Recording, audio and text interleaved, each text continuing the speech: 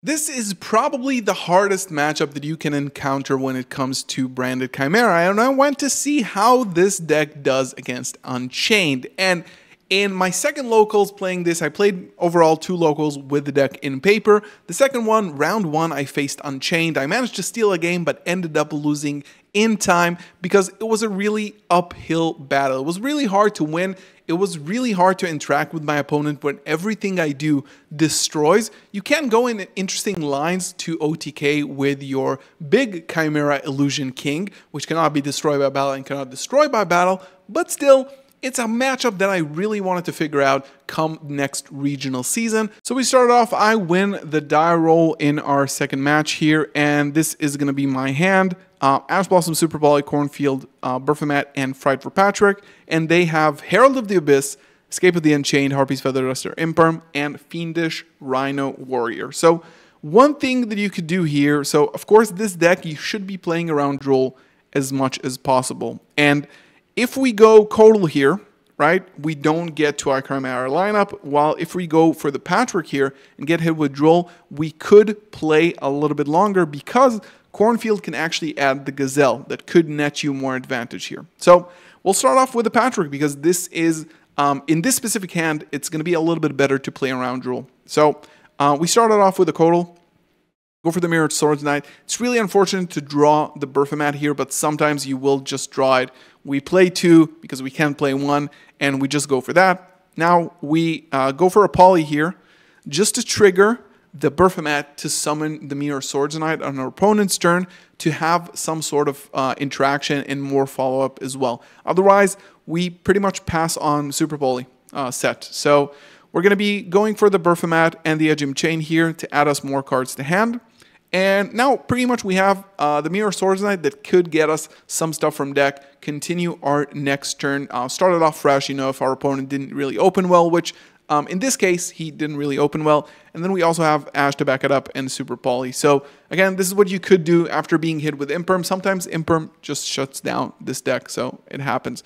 To escape, one Fiendish Rhino Warrior doesn't even fire off the Harpy's Feather Duster here. During the end phase, when they can no longer interact, I go for summoning the Gazelle because I already have 2 Berfomat in circulation, unfortunately, and we draw the Droll for turn. So I start off here with the Chimera just to get the negate. This could be Imperms and stuff like that. This could technically be Unchained monsters as well, even though that won't probably be the case because they probably would have started it. So getting 2 negates in the graveyard while I have Chimera, and of course, I know that they didn't open well, so hand ripping them during the end of the turn will be even more impactful. We go for that. Now we basically can go full combo again here. We summon back the Mirror Swords Knight, and now again, there always comes a time where you have to decide if you want to pop stuff if you're playing against Unchained. Technically here, because this is my second matchup, I did know that I'm playing against Unchained. Otherwise, I wouldn't have known. I didn't see any cards yet. So you have to consider if you want to pop cards, and if a Guardian Chimera can gain you more advantage than you are afraid of losing to any float effect that they might activate, then you can consider this, and this is what I actually do. So I didn't want to keep the Droll here because probably wouldn't have been effective. I'd much rather have the Ash Blossom to answer something that could float if I destroy something. And again, Chimera draws 2, and you know you probably get what you want out of that, and this is good enough. We pop the Fiendish Rhino, gets the Sharvara, and that gets another set. And basically, right here, I was sure he's gonna have something here. Maybe, summoning from graveyard, but he had only escape and not the chamber. So pretty much that's going to be game with the Illusion Beast here. So again, even though my opponent didn't really play, we did manage to clutch it up while destroying cards and, playing around specific interactions.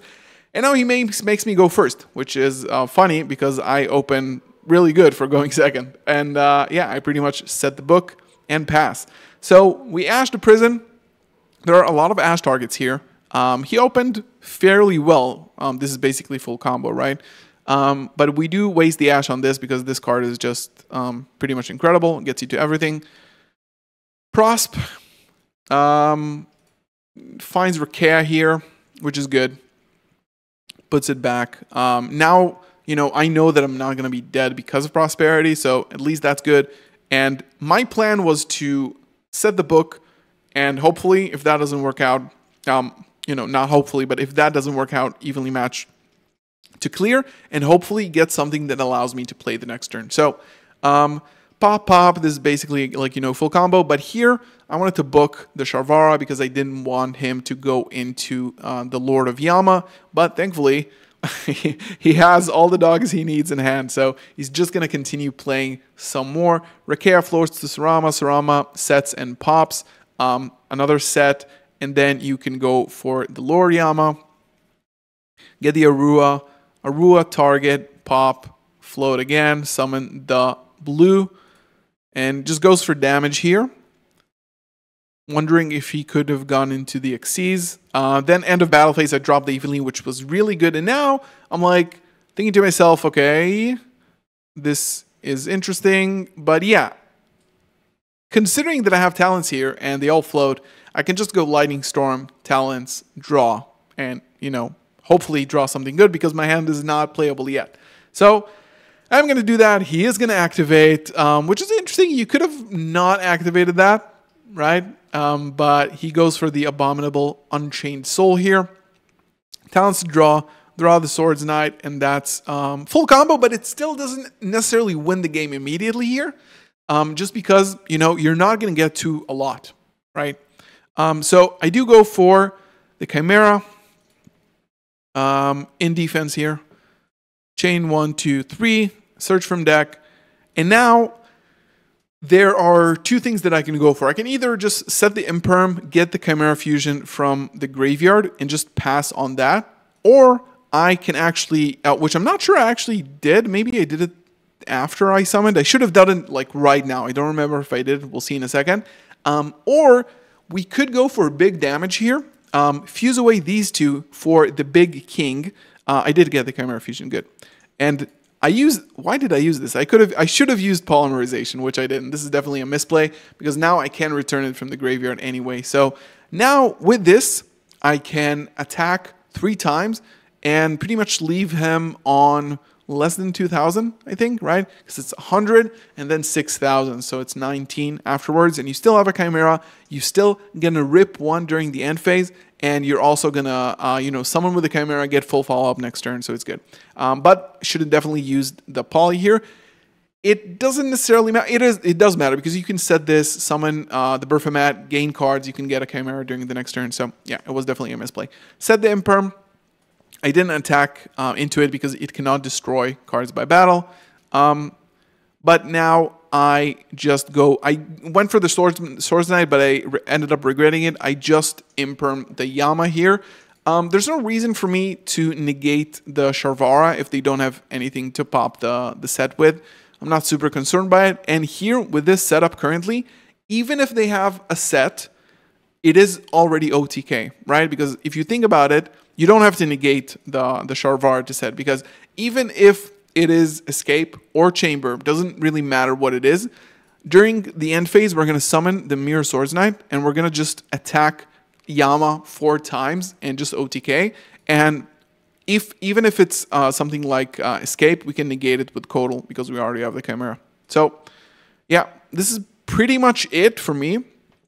This is a good way to just out-resource the Unchained stuff.